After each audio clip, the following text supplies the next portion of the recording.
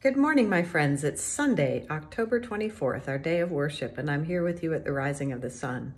My cat is still outside, but I have a beautiful card, a painting from a parishioner of mine that I've been using this morning to help me pray. It's just strikingly beautiful. When I point the cell phone at the painting, there is a bit of a reflection, but I think you can see it for the most part. It is called God's Grandeur by D. Beggarly.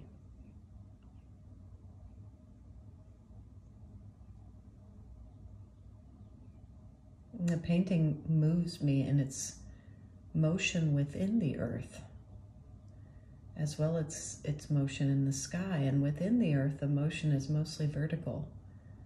In the sky, it's horizontal, sort of making a cross in and of itself.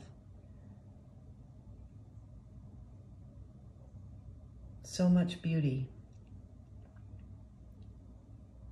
God's grandeur.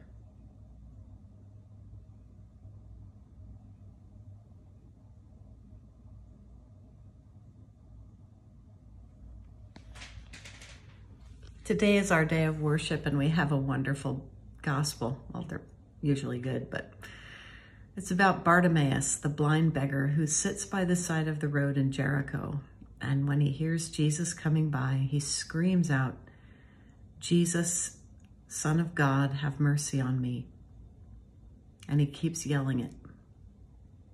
He yells it so much that Jesus stops and says, "Come to me." And Bartimaeus runs to him even though he's blind. And Jesus says, "What do you want?"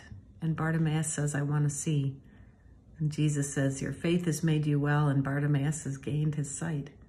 It's a story of what happens when we stop trying to do things ourselves and simply beg God to be God. That line, "Lord Jesus, have mercy on me." I was taught that line in Greek by my godfather when I was 17.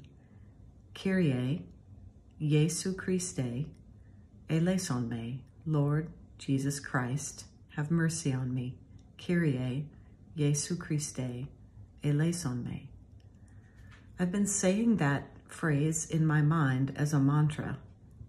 In my mind over and over whenever I think of it or whenever I'm scared, since I was 17 and I'm 51. And what has happened is that when I'm in a position of crisis or when something threatens me, I say it automatically. I say it in my mind when I'm not recognizing that I'm saying it. It's become my strength. But when I first started saying it, I wondered, why do I have to ask for mercy? I haven't done anything wrong. Mercy is an outpouring of love on God's part. It's us saying, "God, why don't you run my life instead of me? I'm not doing well by myself."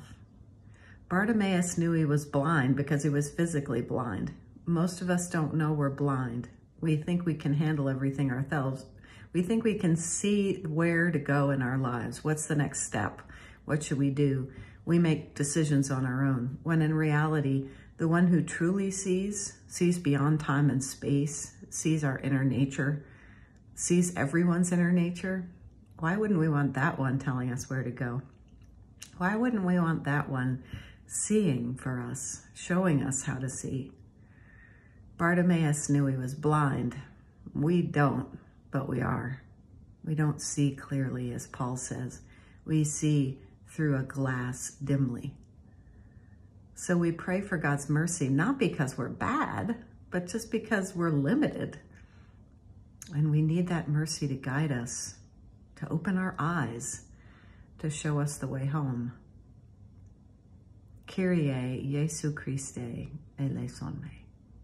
Lord Jesus Christ, have mercy on me.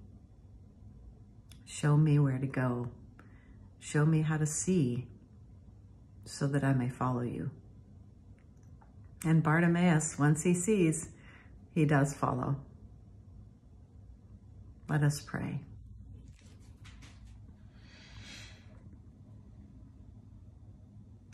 Almighty God, help us to see your creation in all of its beauty and grandeur. Open our eyes today to the intricacies of a flower, the magnificence of a big tree, the glory of a sunset. Help us to see the beauty and woundedness in others. Help us to listen. Give us wisdom and mostly give us mercy, that we may do your will on this earth and not our own. Bless the sick, bless the dying, the hungry, those who are in need. Bless those who suffer from mental health issues or addiction, those who are frightened or alone. Bless the grieving. Blanket this earth with your loving kindness and grace, that we may learn to live together in harmony, to care for one another in peace. All this we ask in the name of Jesus, your Son, who gives us his mercy. Amen.